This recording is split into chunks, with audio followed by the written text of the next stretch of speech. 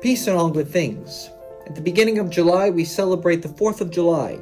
We celebrate all those people who throughout history have given up their lives for what they believe in, and in a particular way for our country of the United States. All the way back almost 2.5 centuries ago, when those first colonists stood up that all people were equal, that democracy and freedom was something to really fight for, and even in the face of oppression, in the face of danger, and in times of uncertainty, if they will actually succeed, they stood up for what they believed in, they had faith, and they had hope that what they were doing was the right thing to do, and that God would ultimately protect them. I think that's a very similar thing to what we are called to do today as Christians.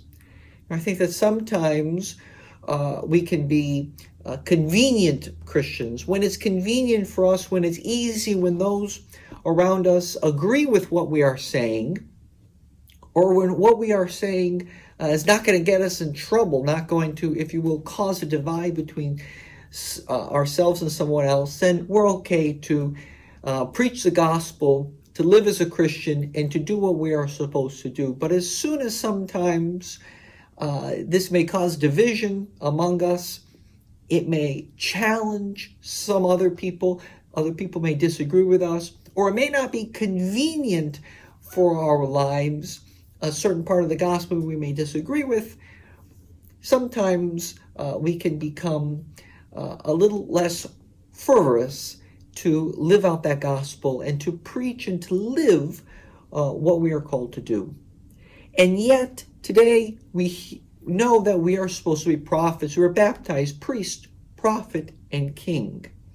And just imagine if those colonists almost 2 centuries ago didn't stand up for what they believed in. What would happen? We wouldn't be sitting here today. And the same thing with so many Christians throughout history, if they did not stand true to the faith, and sometimes in the face of danger or uneasiness or discomfort, then this gospel, this church would not be so alive as it is today, that we really stand on the shoulders of the martyrs and the saints who have continued to preach this gospel throughout the centuries under the guidance of the Holy Spirit. So today, what are those parts of our lives? Where are we being called to go where maybe is a little bit uncomfortable to preach the gospel, to live as a Christian? What are those aspects of the gospel that we may find inconvenient for us, and yet we're called to live this day? Let us do great things, stand up for what we believe in, and truly live as disciples of the gospel. God bless you.